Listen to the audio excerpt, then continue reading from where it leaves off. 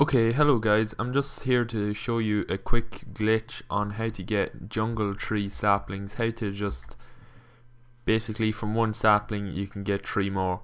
So if you have one jungle sapling, you just put it down and you put three just normal saplings, any other saplings around it, and all you do then is put a block to one block above it.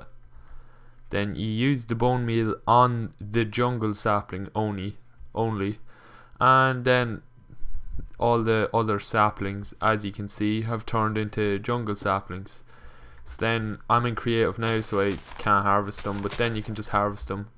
So once again, just that 1 2 3, the block above, use the bone meal on the jungle sapling and destroy the block, and there you go. Thanks for watching guys. This is Oshin.